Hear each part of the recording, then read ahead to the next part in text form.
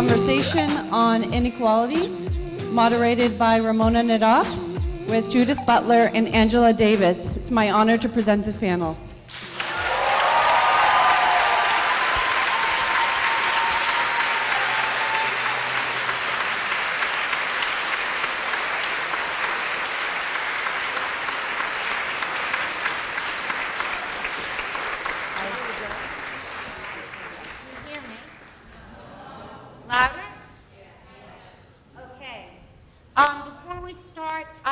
To make sure that anyone with a wheelchair, there's a little bit more space, could please come in.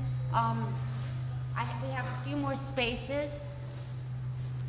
And no, we understand that there were people in wheelchairs who were turned away because of the capacity regulations for this hall. And we want to violate those regulations? We're going to violate those regulations. Yeah. So please open the door. Please open the door so the people outside can hear me. If there's anyone out there in a wheelchair and that would like to come in, please do so. And also, if some people are standing and need to be sitting, would you come forward, and people who are actually sitting and don't need to sit, would you mind ceding your place to them?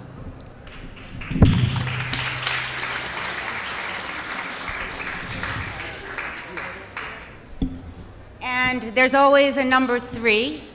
Are there any certified interpreters here that would like to help us out right now? Did someone say yes? With sign language, please. That's certified. Thank you so much. Is there anyone else? Well, I'm sorry, but this is the best we can do right now. Well, she's going to do the best she can right now. Please accept this as what we can do, and things will change in the future. We will discuss it. Thank you. I hear you. We're going to do the best we can. Is there anyone else that could help us with interpretation with sign language? We will discuss this. Please just wait, and it will be discussed. So, hi. I hate microphones, so excuse my lack of grace. I don't need to introduce Angela Davis or Judith Butler, but I'll just say I can't believe I'm standing next to these two activists, intellectuals, scholars, and public forces. And they've been an inspiration to me for more years than I'm going to tell you about. So this is really going to be a conversation, but I just want to start it out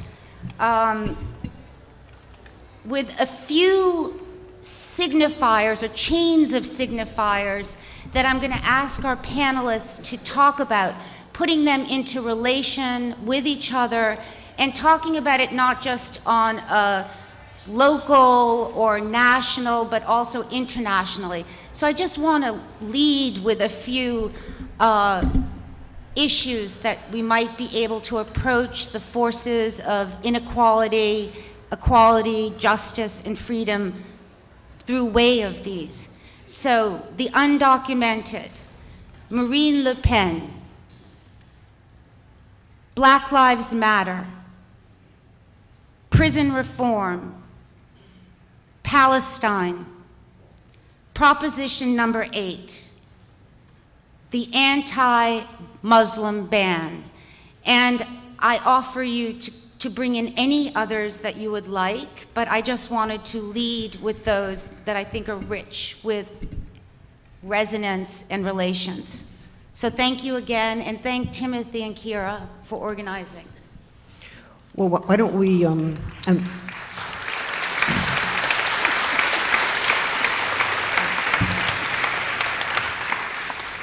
why don't we add disability to that list? We will. And let's start by actually talking about it as a matter of equality and inequality, because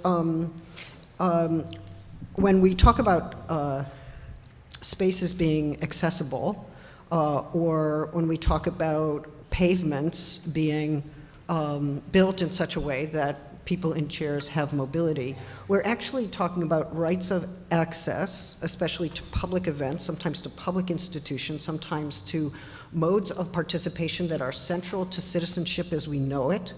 And here I use citizenship to include those who got papers and those who don't.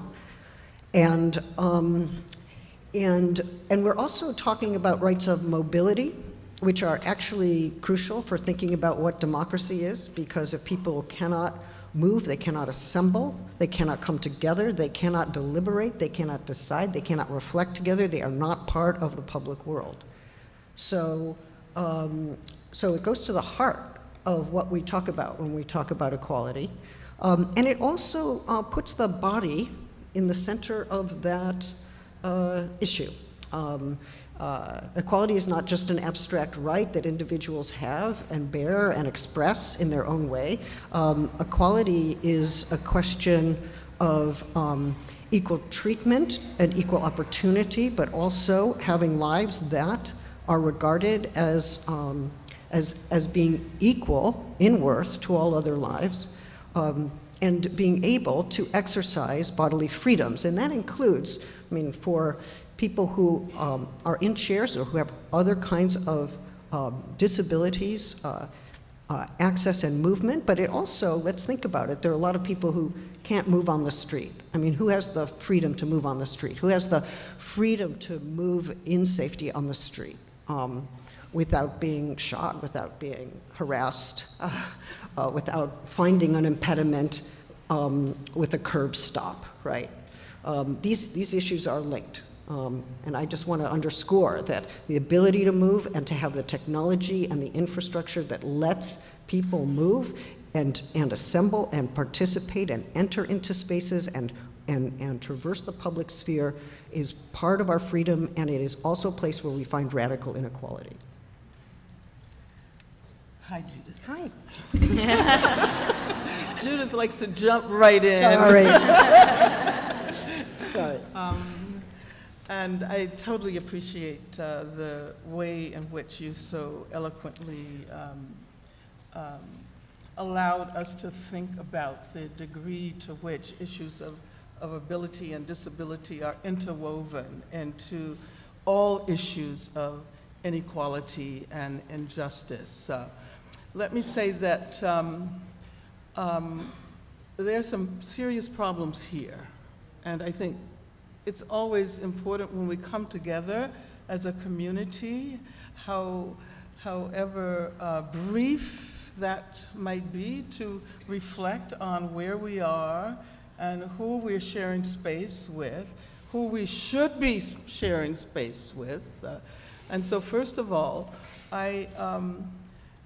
I think it's so important to recognize that we're on Ohlone land, and that this is colonized land. And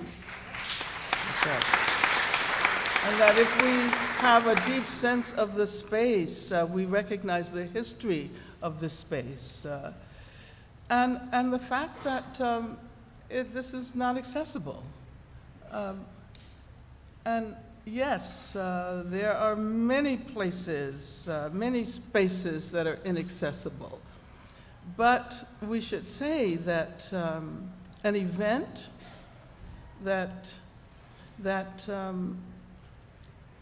is designed to celebrate intellectual community, political community, an event that is designed to allow us to engage in discussions about racism, misogyny, globalization, that event should be accessible.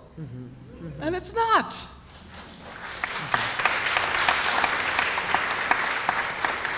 And I'm just going to reveal a little bit of the pre-event conversations. We were asked to cancel the event because it's not accessible and because we don't have certified ASL interpreters. And I can tell you that I'm sitting here very ambivalently now.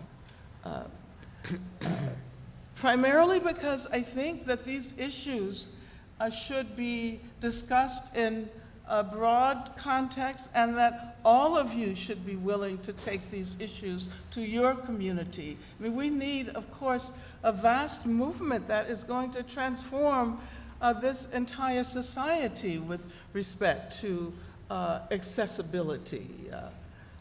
And this is just the beginning. So yeah, so I had to say that before I responded to the questions we've been asked to think about. Inequality, on the one hand, it can be very abstract. What do we mean by inequality? Who sets the standards for equality? And I'm concerned about the fact that we often work with the assumption that equality already exists, right? And that we have to be included, that some of us who have been left out of that space of equality have to be assimilated into equality. And I don't think I have been compelled to work with.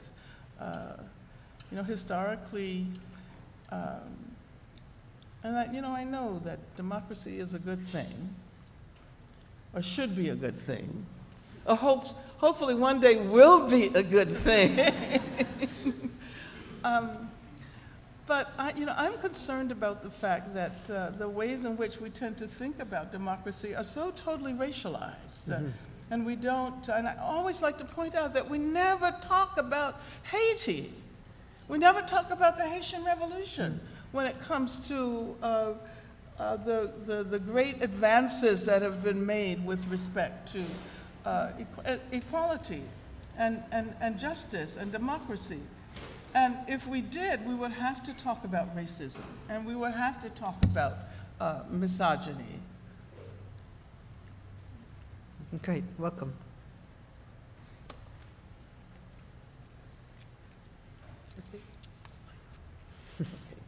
Thank you.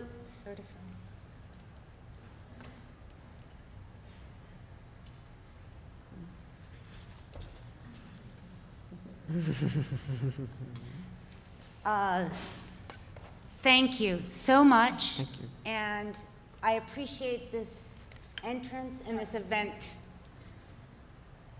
I want to let you know that we have deaf and disabled people of color outside who cannot come in. They don't have access to this event. We wanted to let you know that. They're being blocked from coming. I thought she was here to help us interpret. No. She's dead. Okay. No, I thought you came in, I understood. People do not have access to this event. So there are deaf people outside who have been barred from coming? I thought she was going to bring someone in.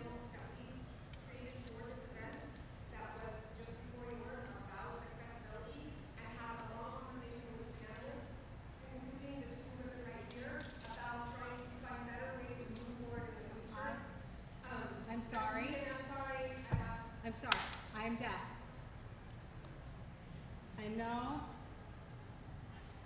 I know a lot of people involved in the Bay Area writing scene.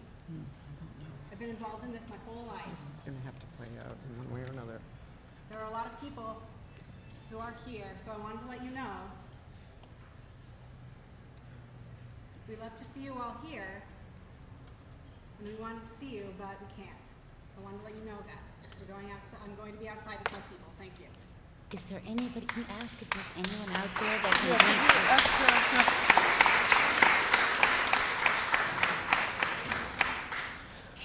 Well, perhaps we should have a discussion about this, and we should invite people I think who we need are to deaf invite people in. into the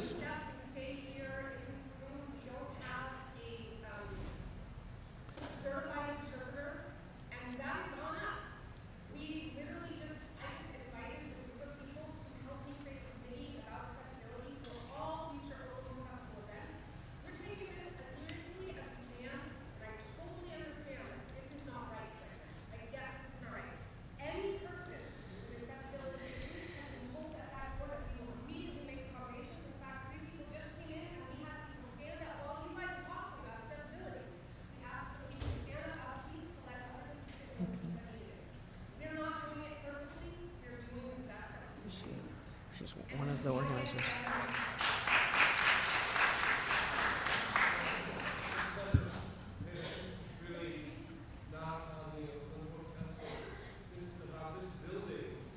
Yes, but yes, Peter, but yes, but people choose it, and shame on the city council. Right. Yeah, yeah. But also, we could be gathering in another space as well.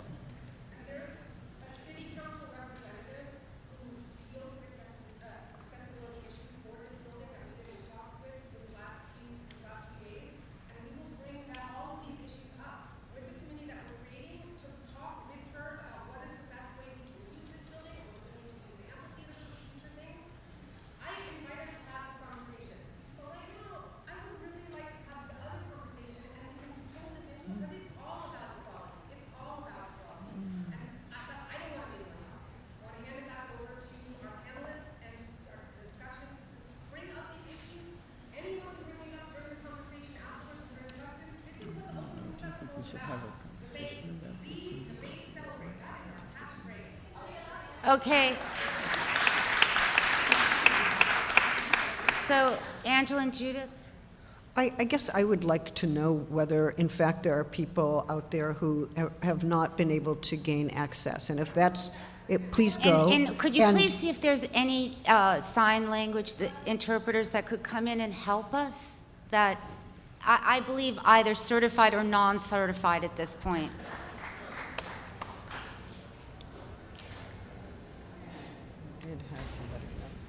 Well, she just left, though.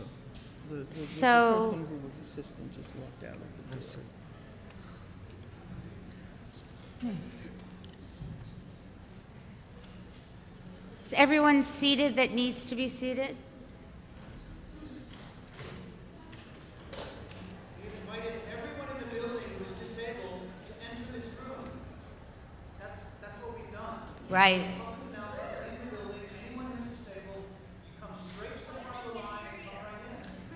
Okay. All right. But then there's also the question of deaf people not being able to, there's also the question of the lack of an ASL, certified ASL interpreter, so that... Brought to our attention on Tuesday, we scrambled as hard as we could to find 2 interpreters very quickly. We contacted the 2 of them. One of them didn't show up today, okay? Didn't show up. Is that my fault? I guess it is. Yeah, but let's not be defensive. Let's find an affirmative way forward. Right.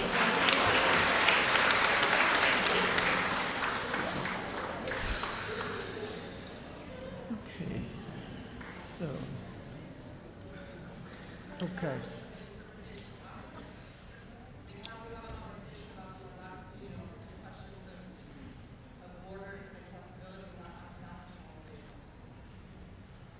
That's true. Yeah.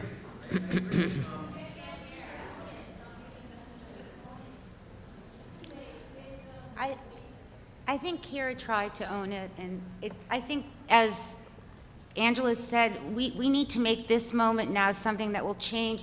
What we can do right now is limited, but I think we need to organize so it's different in the future and make this something about a potential change. And I really hope we can turn the conversation to reorienting our actions towards a different type of future as far as possible. That's what we can do right now.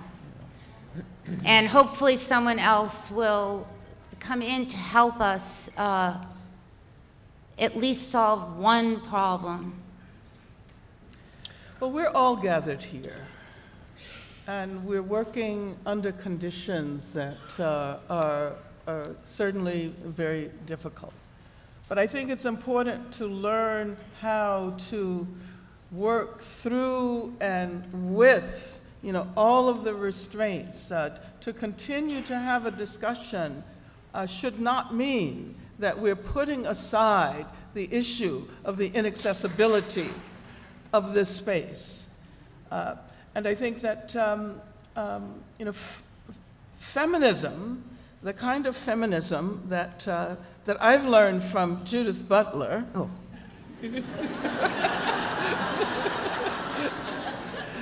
and the kind of feminism that one sees activists who are struggling against racism and challenging the assaults on the undocumented, the kind of feminism that they embrace is a capacious feminism that allows us to work at the heart of contradictions without necessarily being compelled to choose one side or the other. So I want to appeal to you to experience this sense of deep trouble that has been brought about as a result of the problems of accessibility of this space, and attempt at the same time to have a conversation that will hopefully move us forward. I don't know what you all think about that. Okay.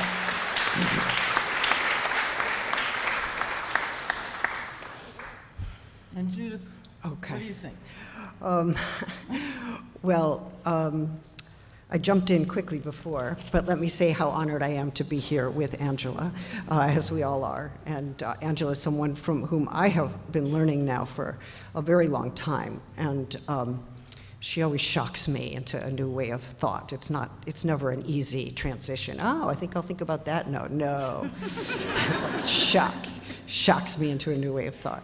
And I think that, I was thinking about coming here, and I had kind of three thoughts. One was, as somebody who has worked in lesbian, gay, queer, and trans activism for many years, I, like many other people, had mixed feelings about the Equality Act and the equality movement within the lesbian and gay community. And I'm going to call it lesbian and gay because I think that is exactly what that movement was. That was pushing for that, for marriage rights. And I was thinking what happened to the notion of equality when equality became identified with gay marriage rights. And of course, many of those people wanted to own property together or bequeath property or to become upstanding middle-class citizens of a certain kind and to have the same kind of recognition for their relationships, their intimate, usually dyadic relationships that straight people had. And I watched as kind of radical traditions of innovating and experimenting with various forms of intimate alliances were backgrounded. I watched as property ownership became at the center of the idea of freedom and equality. I watched as well as state recognition became the object of desire. And I thought, well, which state, and do we want that recognition, and what's the cost of recognition? Nobody was asking. Well, many people were asking, but it wasn't in the mainstream. But it was also, I think, a predominantly white movement as well.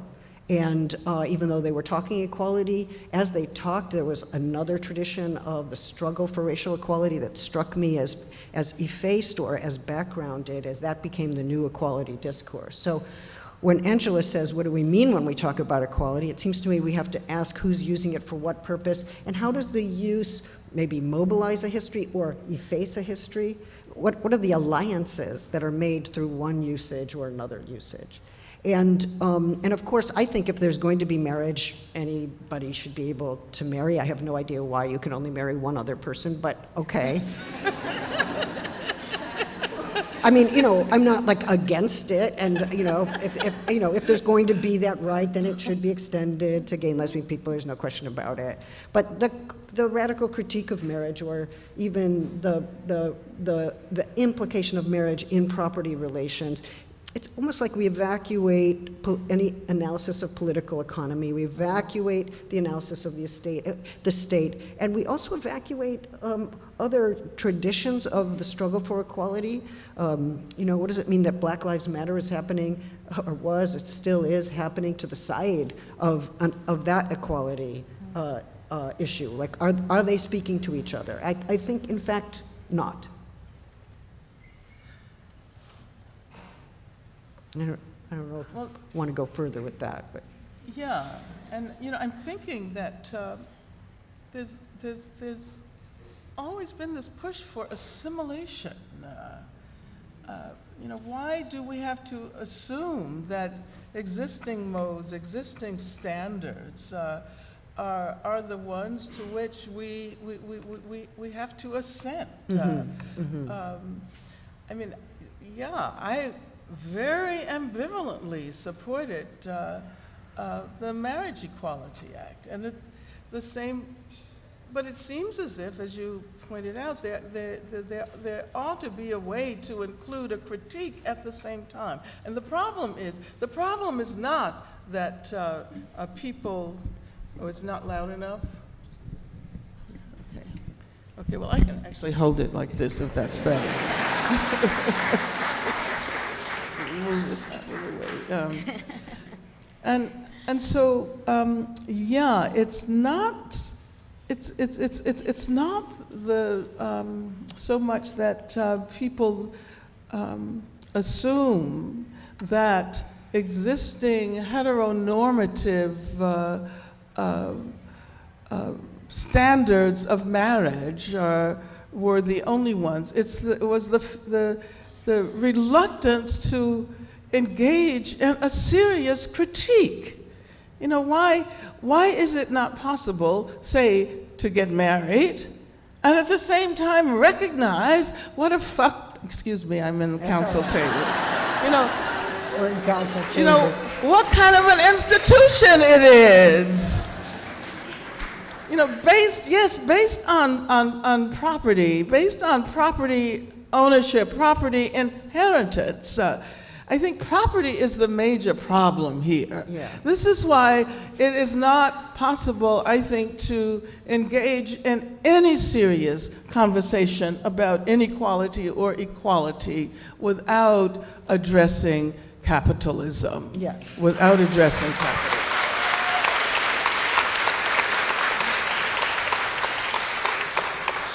And of course, there are those who want to address capitalism, but who don't want to talk about racism, yeah, or who don't want to talk about misogyny, or who don't want to talk about homophobia, or any of the other issues. And unfortunately, you know, over the last period, both activists and scholars have learned that it is important, that it is possible, not only possible, but important to address these issues together. You know, the term that people use is intersectionality. I don't know whether that's the best way to address it, but it's not necessary to leave racism in order to have a serious conversation about democracy. You know, one of the problems now is that Democrats, I think, are, when I say Democrats, I mean members of a certain political party, right, are assuming that the reason the election was lost had to do with what they called identity politics. Oh, yeah. Oh, yeah. That was definitely the reason. Yeah. Yeah.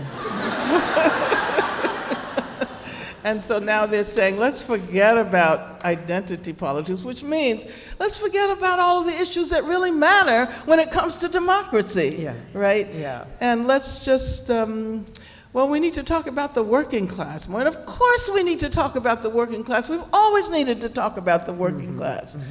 But the assumption is that the working class is white. And the assumption is still that the working class is male. And I don't understand how people walk around with these.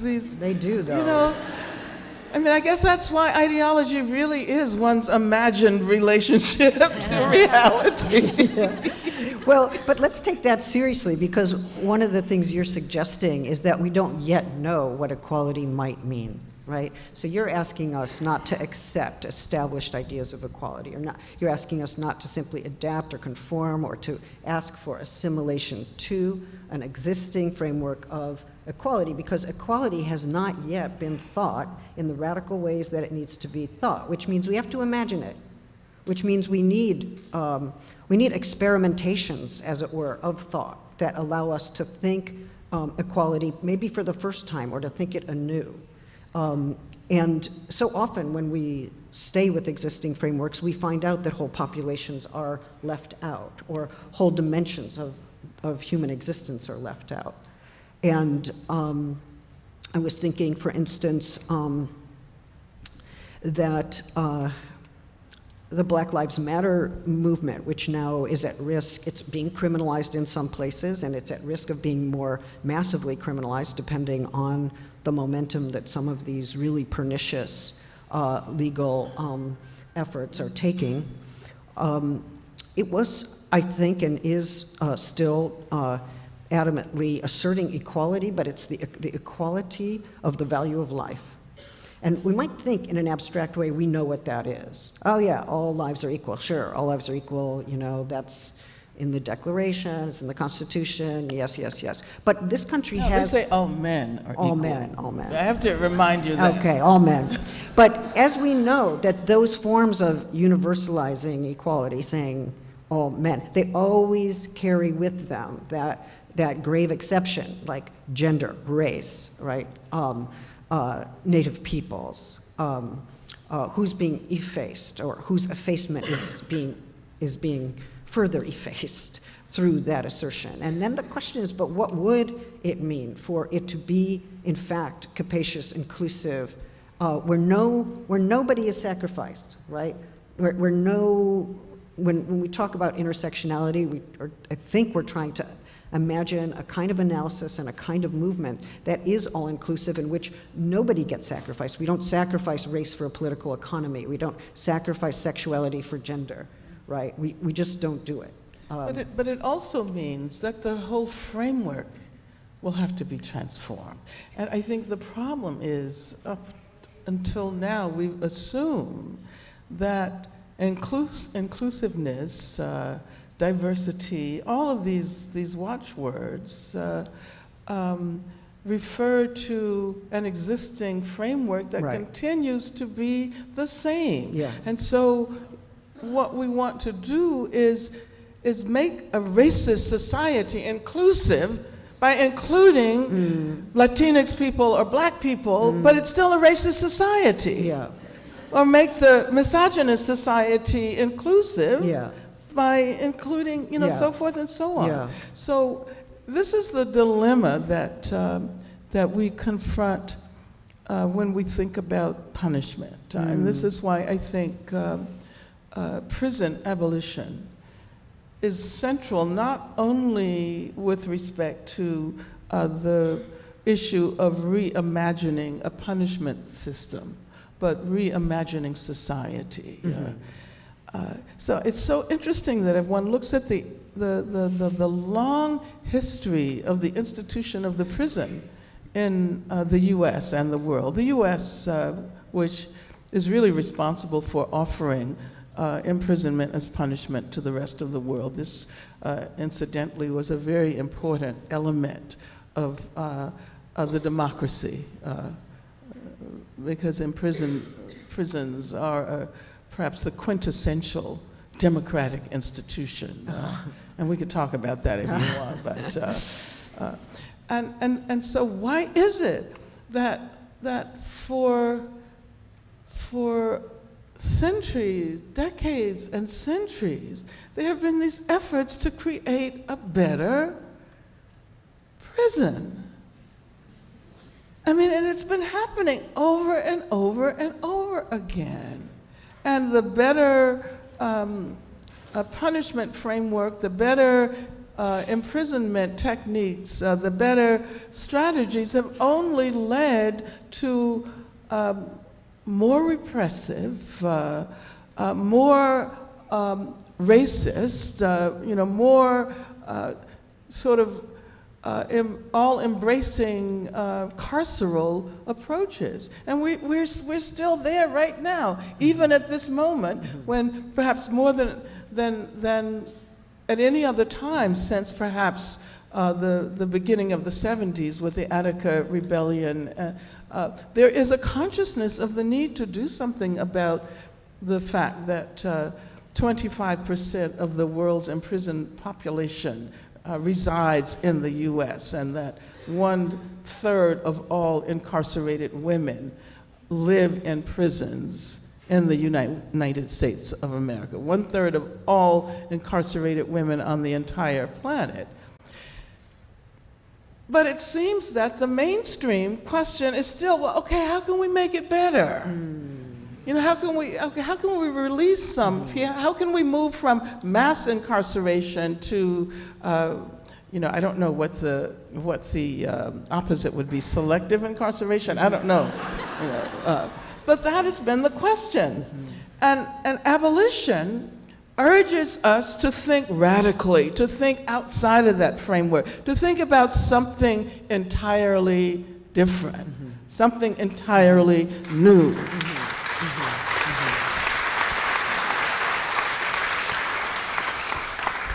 I mean, one part of your analysis that has been so important to many of us, Angela, is that the prison system continues, in some sense, the legacy of slavery in this country when we consider the numbers of Black and brown people who are incarcerated, and that means deprived of their voting rights, deprived of the ability to function in public as citizens, to participate in any way. So there's it's almost as if the enfranchisement of the slaves is being reversed through imprisonment. That imprisonment is the method through which voting rights are destroyed for many Black and brown people. And I think we have to think about that it is part of a systemic and institutional inequality. I'm wondering if we could also relate that to your earlier remarks about keeping capitalism in mind. How do you put it together? I know you do. Okay, well, since you're inviting me. Yeah.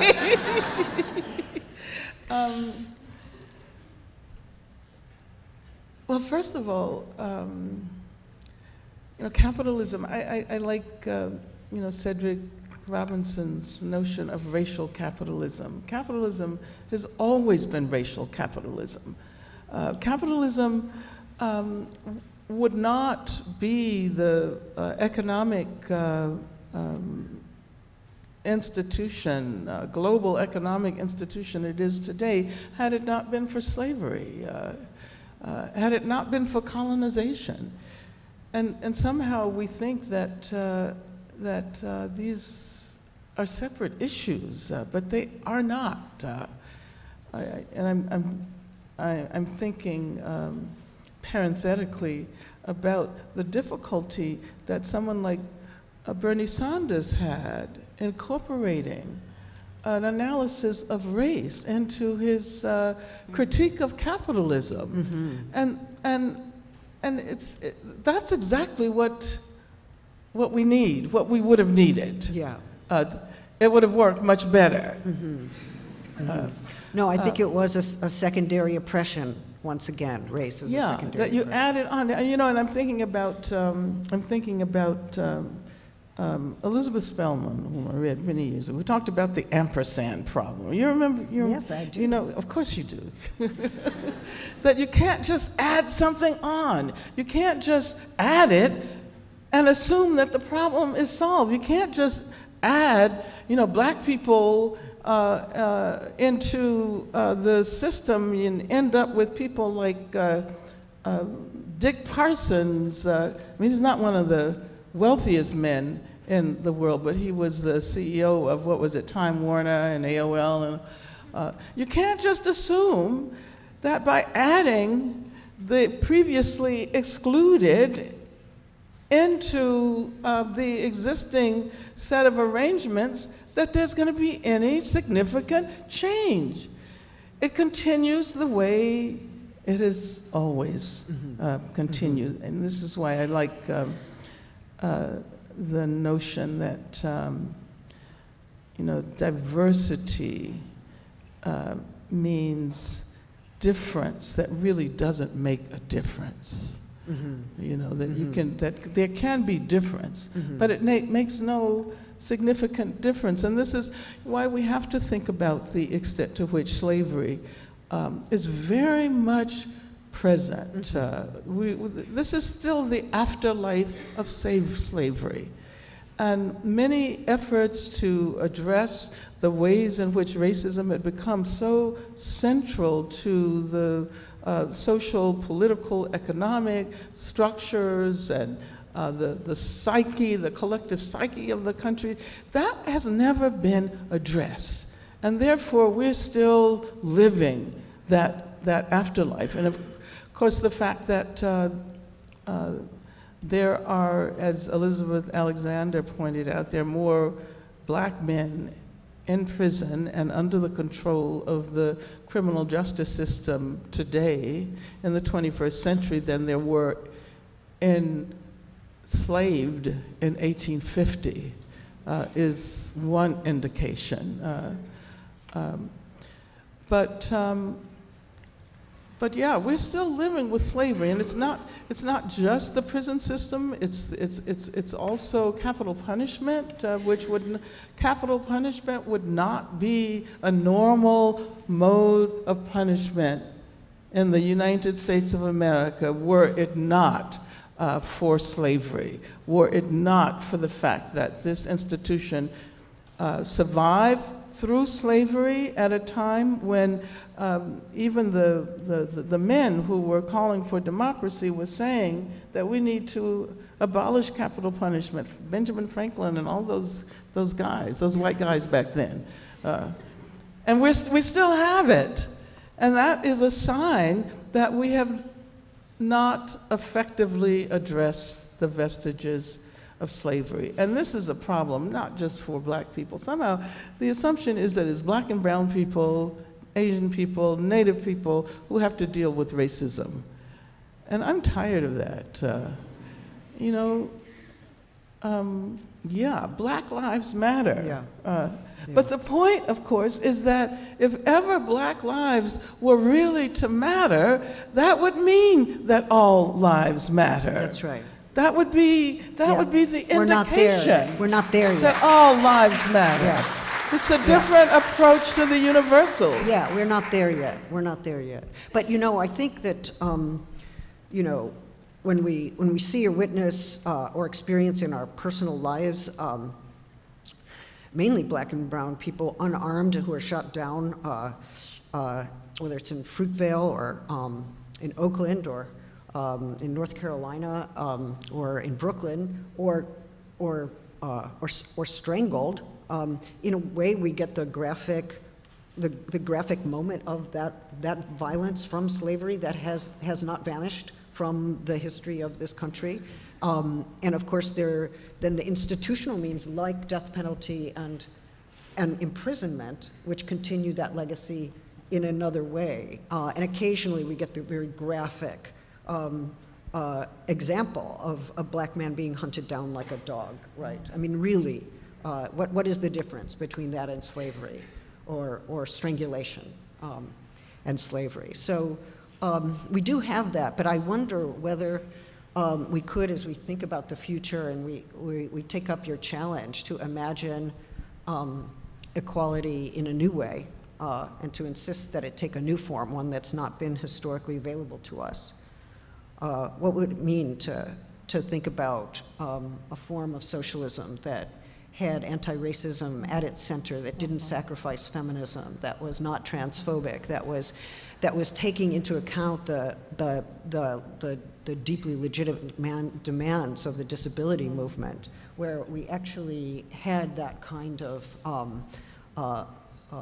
amazing collection of groups that understood each other and had a profound analysis of how capitalism works. Do you think you could show us the way, Angela?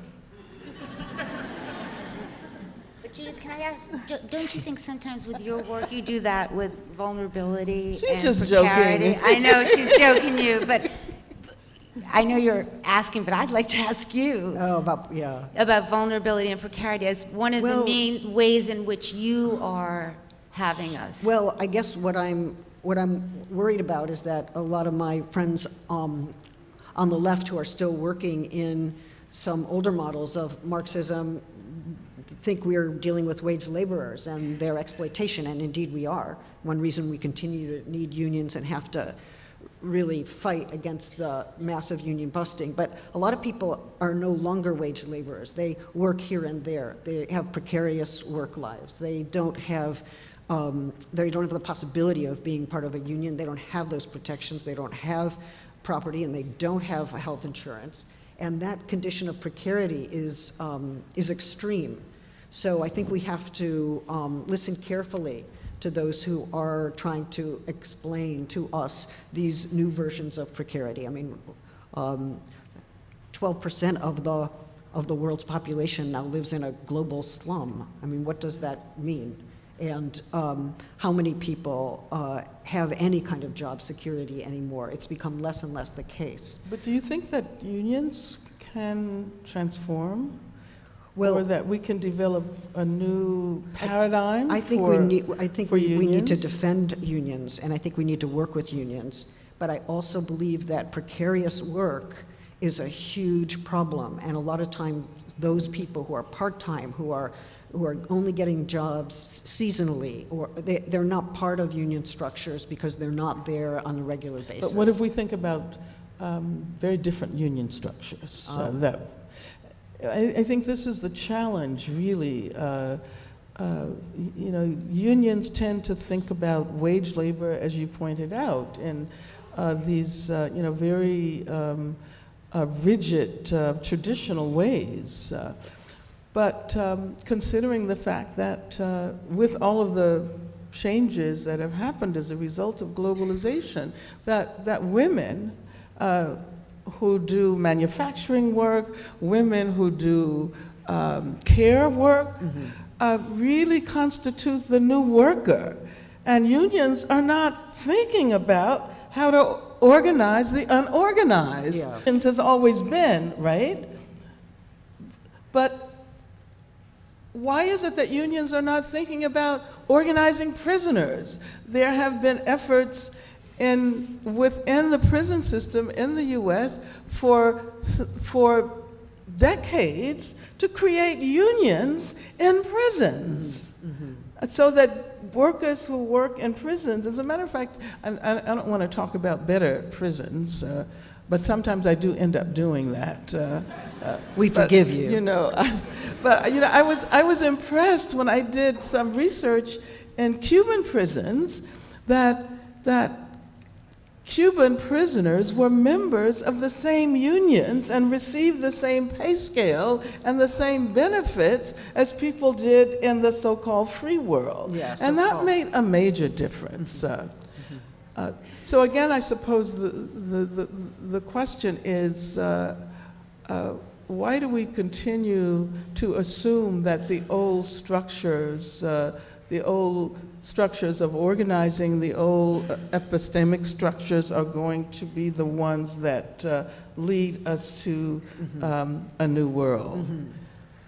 Well, it may be that the precariat is overtaking the proletariat in some way, or that we need to think them together. But the truth is that there are a lot of very interesting movements of people who are squatting, or people who are, in Barcelona, the amazing organization against banks that were foreclosing on people who had been living in homes or renting places for a very, very long time, and that did become a very important movement, and they put the head of that movement, Ada Colau, into power, into political power. And it seems to me that throughout Latin America and Europe and many other places, we're seeing new forms of organization that are trying to take into account new forms of economic destitution, right? And building alliances on the basis of it. And the real question is that going to happen in a way that also allows us, to think about the centrality of race, the centrality of class, or new ways in which class is being articulated under this economy, under this global economy, and what are the possibilities for transnational alliance? That's what I'm kind of trying to suss out, like what's possible here. I hate to interrupt you, but I'm gonna invite the audience in the few minutes we have remaining to continue this conversation. If a mic will be passed around, and why don't we start right here? Thank you. Hello. I just want to start by saying thank you for being here. As real life, like heroes and existing with us in the struggle, I know you have scars, and yet you're still here. And as a Which is what the charge for union time professor, emphasis on part-time. Yeah. You know, I'm in the struggle. I fight racism and sexism on a daily basis. However, in battling, it's better with groups. And yet, in these groups that I'm in, it hurts the worst when it's other people of color or other women who are like fighting each other like we're crabs in a bucket. And so when I'm at that moment and my soul hurts, I'm wondering, like, how do you heal when it's your own people? So do you want both of us to address that? No, I think that you do. I'm sure you have different techniques of healing, right? Yeah, that's a really challenging problem. But I think that it also leads to the question of how we build community and who constitutes our community, who helps to create our community. And you know, I raised the specter of identity politics before, and I think that term has been so used and misused because it is Black people, Native people, Latinx people, women, the LGBTQ movement, the disabled movement. These are the communities that have made the most progress when it comes to democracy in this country. And there's an effort to marginalize these communities by referring to them, oh, they're just identity. These are special interests, just identity politics. So I think that we have to acknowledge that. And then, of course, we have to find ways of surviving. I was actually telling Judith the other day that someone asked me in one of my lectures recently why I hadn't been assassinated. He said, and they named all the people who had been assassinated and said, well, why are you still here? Oh, God. So I said, I don't know. I really don't know. But I do know that as long as I am here, it's my responsibility to continue to do the work and to bear witness for those who haven't been able to make it this far. And that, of course, also involves doing what we often call self-care, which I think should be collective self-care. Because oftentimes we assume that self-care is an individualistic process, that we have to go off and heal ourselves before we can rejoin the community of struggle. And so some people are doing really interesting thinking about how we create collective modes of healing and self-healing, and how we come to, how can we allow people to bring their whole selves into the space of struggle. Because there is so much trauma. Collectively, we represent, you know, as you were saying, so much pain and so much trauma, and the assumption often is that, oh, we find the therapist, we do whatever we need to do individually, but we've never figured out how to address that collectively. And I think that's one of the major challenges of this period. That's one of the major challenges that young activists are going to have to address. And I think you look like you're young. Although, you know, the older you get, everybody looks young, so. Judith, do you want to? I would just reiterate, there's a lot of pain and fear, and it's escalating. We're seeing, a lot of undocumented people living in massive fear, a lot of discretionary power being intensified on the part of police and immigration officials. We have a government that's clearly out of control. We don't know what's going to happen. And a lot of accelerating economic inequality, and people are feeling the deep fear of losing what they need in order to be okay financially, and people who thought they were going to be okay are no longer okay and are living with new forms of anxiety, and people who were never okay are being ground down by a kind of anxiety they've been living with their whole lives. So, and that sometimes we get spiky then, right? We lash out, we're angry, we're trying to find power somewhere, but it's because we're not building something together. I mean, the minute we start coalescing and building something together, that's when you're part of something else. And it's a problem, because the so-called left, I presume we are the left, whoever the left is, we're not yet building. We're still disoriented, right? But we're not yet building the way we need to be building. And I'm reminded of Angela's idea of restorative justice, which is her alternative to the prison system. And that idea presumes that communities have the power to heal one another and to heal themselves, and that they are empowered with that. And there's a beauty to that notion that I think we need to think more about and come together to really think about how that happens practically, person to person. I think we have someone even younger to speak to us. Hi, my name is Aliyah Moore, and I'd like to ask a question. How can we close prisons? Close prisons. Oh, wow. This is somebody who. Oh, that's a great question.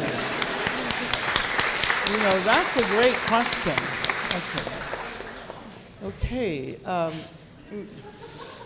You really want the answer? Yeah.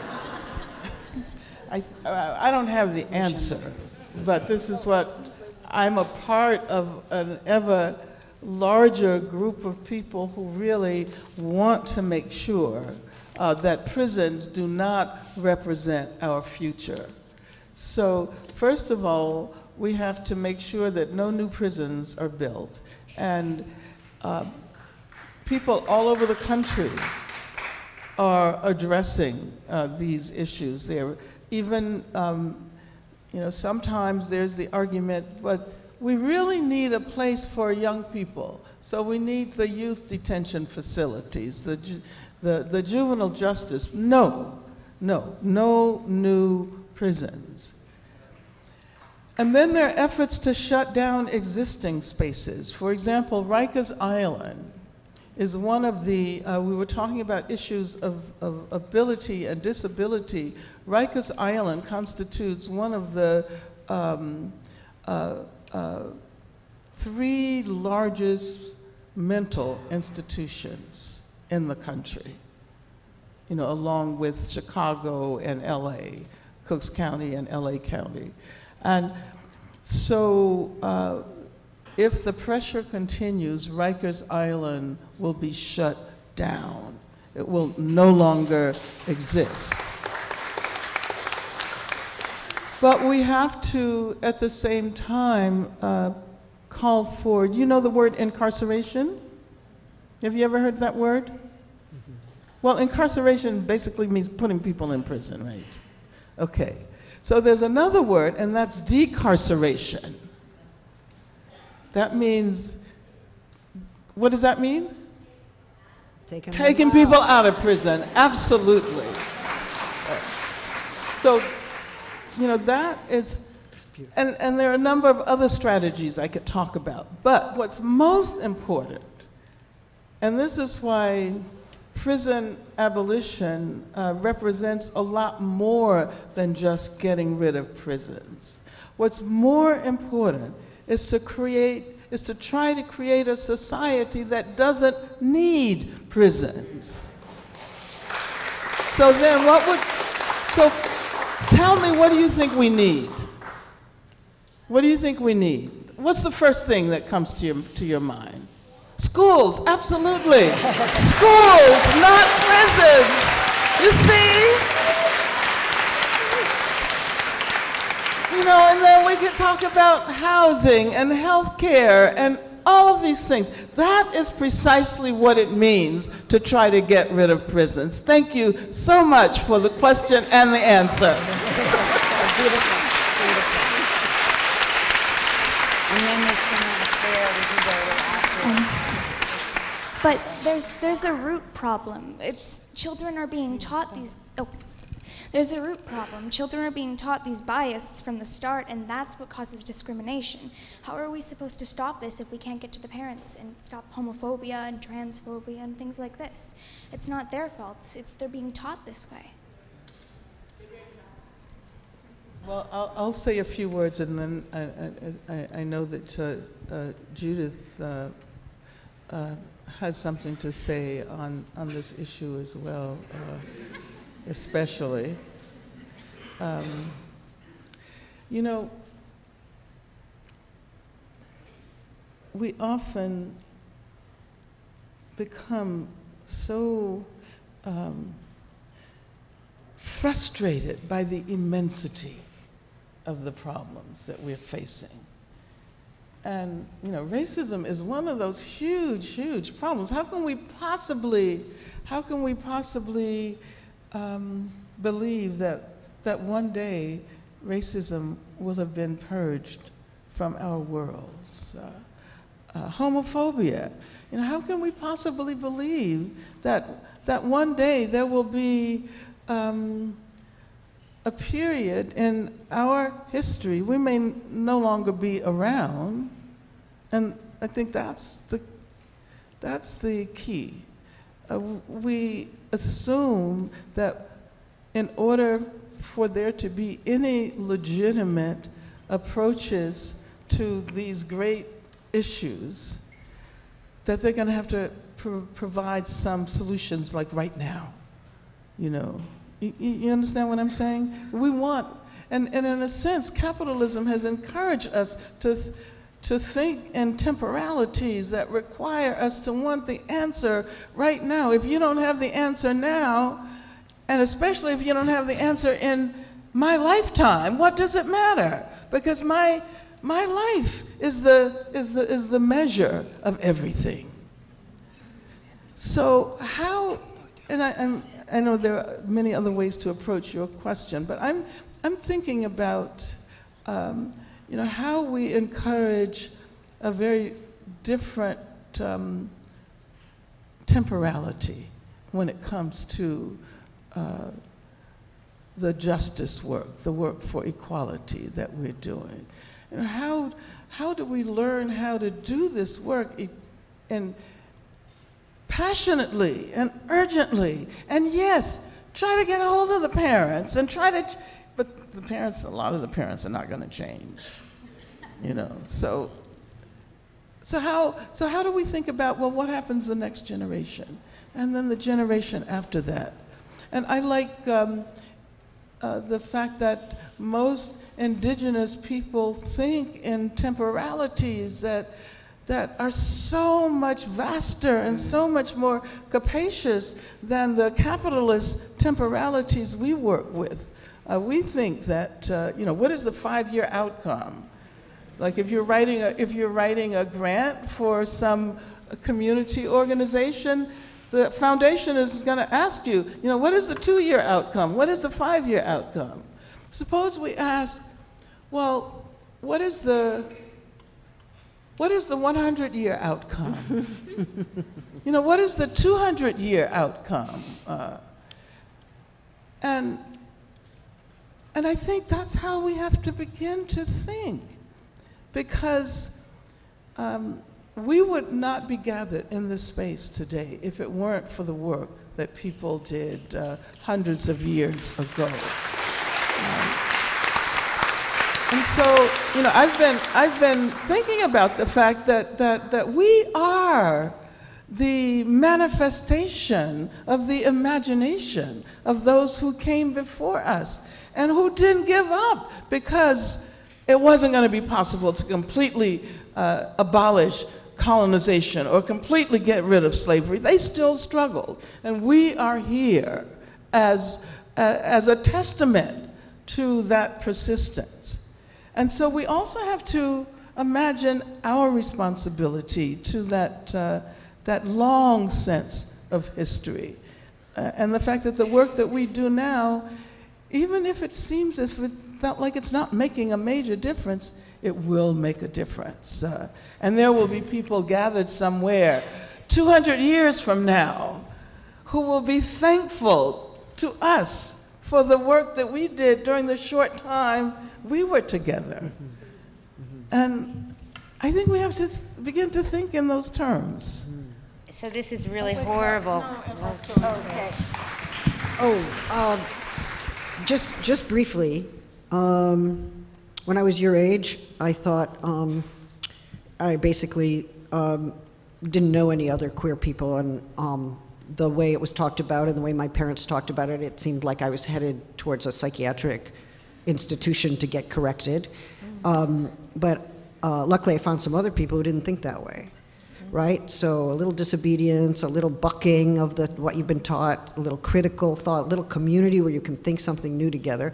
I was also taught that Israel was the saving place for the Jewish people and that it was a beacon of democracy in the Middle East, and they didn't tell me that the founding of Israel involved the massive death of so many Palestinians and the expulsion of more than 800,000, and that people still were living in the West Bank and Gaza with no substantial political rights, and that there are over 6 million Palestinian refugees with no way to exercise their legitimate right of return. I mean, I was taught a lot, but you can unteach yourself, and you can be taught differently, and you can think, and you can become part of communities that help you think well, and that support you and allow you to be brave and courageous in moving beyond what you have been taught.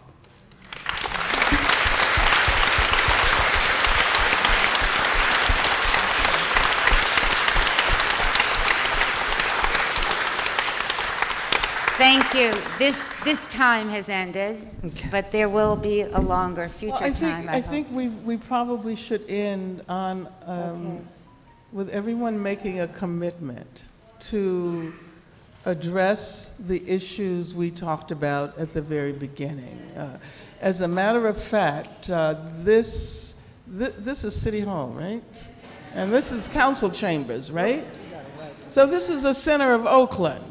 Well, the center of one part of Oakland. And so what are we going to do to guarantee that this space is accessible?